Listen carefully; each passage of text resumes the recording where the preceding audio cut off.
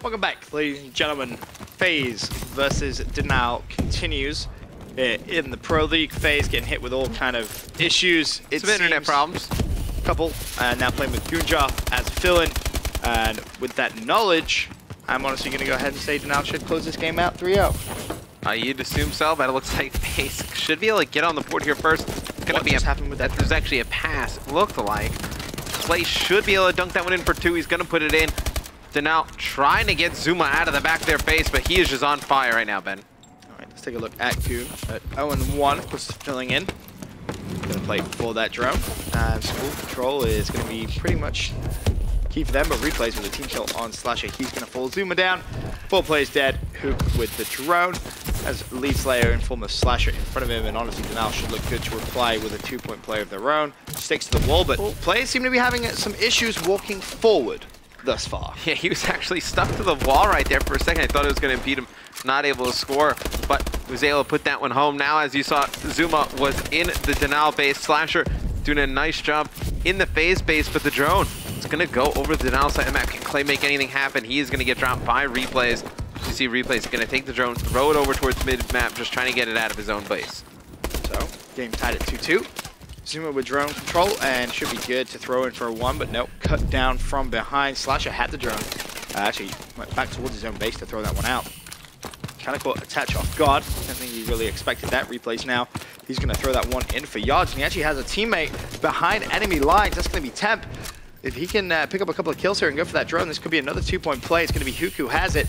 Denial should be able to jump that one in for another 2-point play. They now lead 4-2 on the front. I actually love the decision for Temp not to pick up the drone. I mean, he has an AR in that position, doing a nice job slaying out. Let Hook pick the drone up and then put it in for a score, and it's going to be replays. Passing it over to Hook. Hook going to pick it up. He's going to dunk this one in for another 2 points.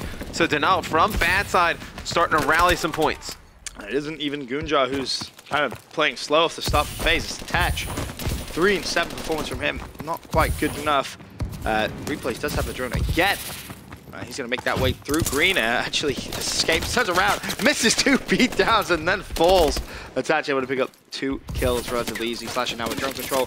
May look at trying to get that one away, but unfortunately it's going to fall. Zuma now has it, and he's making his way back in towards School. He's going to just sit in School with the drone. Has one player trying to push him.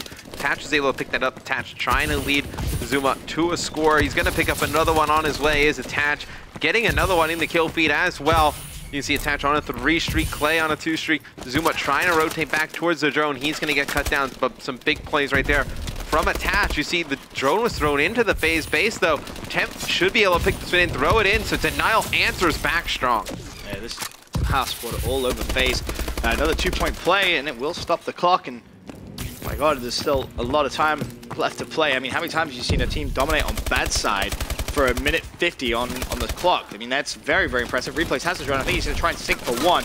Connects with it. 9-4 now with 1:38. Temp still in Faze's face. Finally goes down. And this time, someone else from Faze is disconnected. Yeah, Attach, he's going to get disconnected. Clay going to pick up the drone.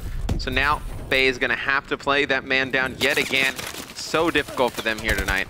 Yep, it's not been made easy at all. Replays with the drone.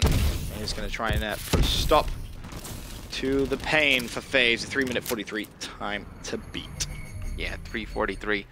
Nope, not a ton of time for Faze to beat it from Faze bad side and man down. That would be I will give you probable comeback. Yep. For open cases on CSGO. It's unbelievable, but Faze really struggling tonight. It's unreal.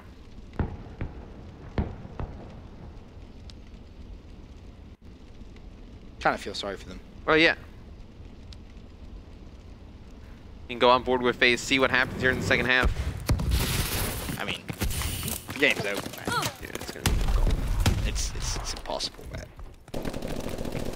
There is more chance of respawning in and dropping a 50 bomb to Faze winning this game.